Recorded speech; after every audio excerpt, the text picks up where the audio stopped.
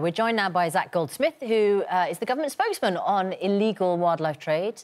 And alongside him this morning, the CEO of the World Wildlife Fund in the UK, Tanya Steele, who says the government needs to spend more money if it wants to stamp out poaching.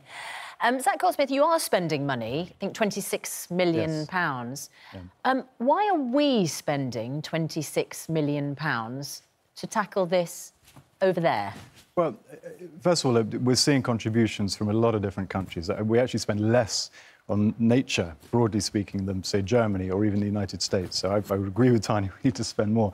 But this is it's not just an African issue. You heard about rhinos, you heard about elephants. A third of South America's parrots are on the brink of extinction because of the illegal pet trade. And that £17 billion figure relates to wildlife. If you add illegal forestry and if you add illegal fishing, that number gets closer to £1 billion. And it's not just a biodiversity issue. When you plunder the natural world, you plunge whole communities into desperate poverty. And a lot of that money ends up with some of the world's most vicious organisations. Al-Shabaab, for example, derives its income from the ivory trade. Boko Haram as well in Nigeria. There's a long link then to a terror threat, which then directly impacts us. It's as much a human problem as a biodiversity problem, and that human problem affects us here as well, of course. It destabilises the world. So, look, Tanya, those pictures are undoubtedly stunning for us to wake up this morning. That's what Jonathan's looking at. It's what's happening over there. But this £26 million that the government is pledging doesn't go far enough for you, and it's just a mere drop in the ocean. I think it's a start, and it's a really important start, but we've got this two-day conference and we're hoping that there'll be more pledges and that this isn't just a one-off, one-year pledge either, because life on Earth is fast disappearing. We heard some of the statistics this morning. More elephants are being killed for their ivory than are being born every single day. We see lesser-known species like pangolins. One's taken every 5 minutes.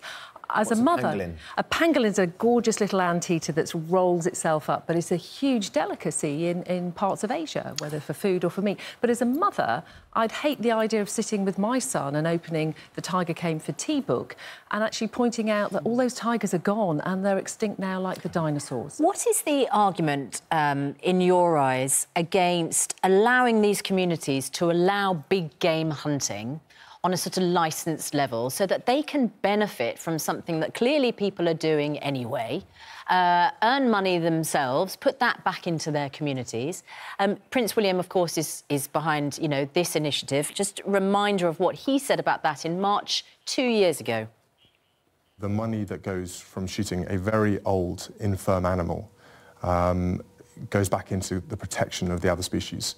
If somebody out there wants to pay that money, and it wouldn't be me, but if somebody did, then as long as that money goes back into protection of the species, then it is a justifiable means of conserving species that are under serious threat. Is it justifiable? I think there are select cases where science and really good tracking and governance has shown that that can work and it does protect species. But as we've heard from Zac, this is the fourth biggest illegal trade globally.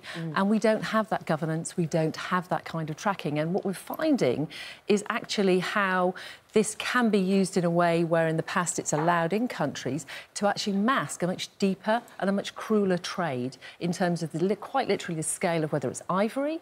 We're now seeing this on lions' teeth, whether it's pangolins, whether it's tigers. The problem is governance. Yeah. How does this money change that? This is just an injection, you know, of not enough cash, apparently. Yeah. How do you change the whole system?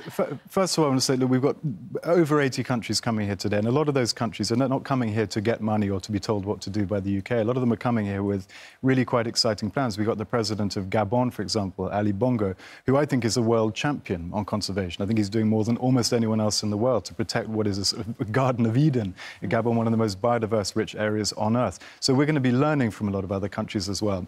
But the money that we contribute alongside military expertise in places like Malawi, in places like Gabon, collectively, it is about governance. It's about helping communities to, develop alternative livelihoods. It's about judicial capacity in countries where there isn't enough capacity to prosecute the criminals. It's the whole range of activities. And I think we don't put enough money into this, in my view. Out of our gigantic £15 billion a year aid budget, we could do more.